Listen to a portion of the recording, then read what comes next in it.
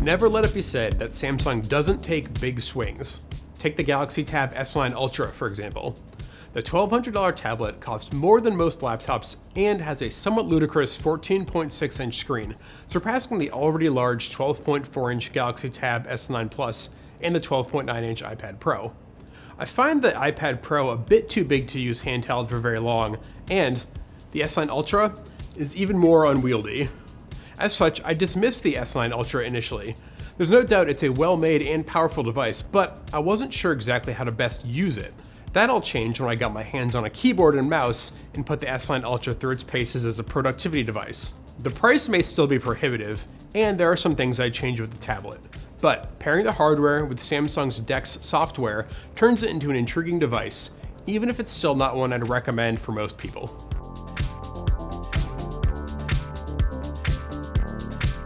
If you've never used DeX before, here's a quick overview. Samsung first introduced the software in 2017 as part of the Galaxy S8 smartphone launch. When paired with a dock and a monitor, DeX gives your device a desktop-style experience, very similar to using Windows or Chrome OS. For my money, DeX makes a lot more sense on a tablet rather than a phone, and it transformed the S9 Ultra into a computer I could work on basically all day long with minimal issues. DeX mode reminds me a lot of using a Chromebook. There's a nav bar at the bottom that shows any open app you're running, and you can pin things there to get back to them quickly. Chrome OS runs the full desktop version of the Chrome browser, but on the S9 Ultra, all the apps you have access to here are built for Android and come from the Google Play Store or Samsung's own App Store. Historically, the biggest issue with Android tablets is how few Android apps are built to take advantage of bigger screens, and that's still the case now. But since DeX lets you resize any app, you can make things fit properly in windows that don't waste space. For example, the Slack app still doesn't have a left-hand sidebar like you'll find on the desktop app or on the iPad. That's annoying, but at least I can make Slack a narrower, phone-sized app that doesn't have a ton of wasted white space.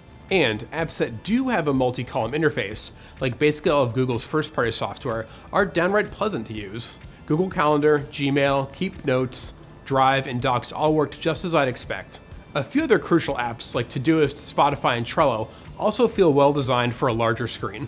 Probably the biggest issue I had with the S9 Ultra in DeX mode is the fact that Chrome for Android isn't quite as capable as the full desktop version. Sites typically render well, but they also tend to default to a mobile view.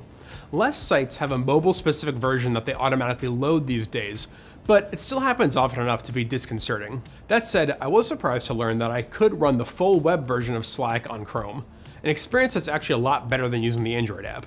All of this almost makes up for the fact that when I remove the S9 Ultra from its keyboard case, that costs an additional $199 or $349 for the model with the trackpad, there's very little I want to actually do with this tablet. It's extremely well made, like most Samsung products.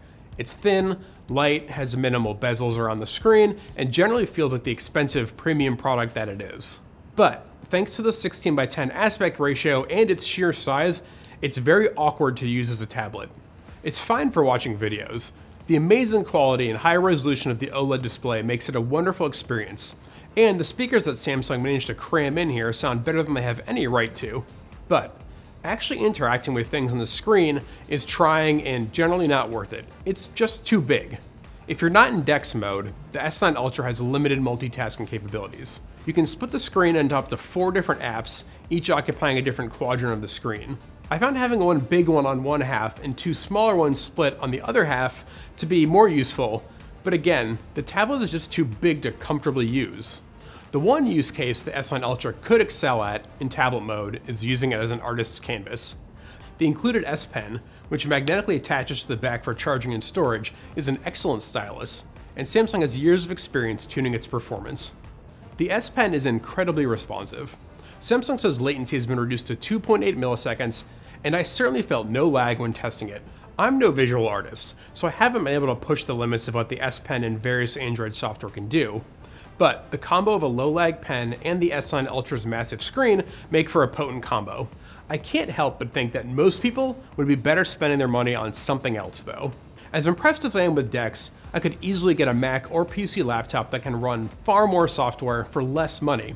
And while I think the iPad is a better choice for most people who want a tablet, Samsung's own 11 and 12.4-inch Galaxy Tab S9 and S9 Plus have basically the same specs, high quality design, and excellent screens for less money. If you're still intrigued by the S9 Ultra, I'd recommend trying to find one you can check out in person first and see if it feels like something that you want to spend $1,200 on.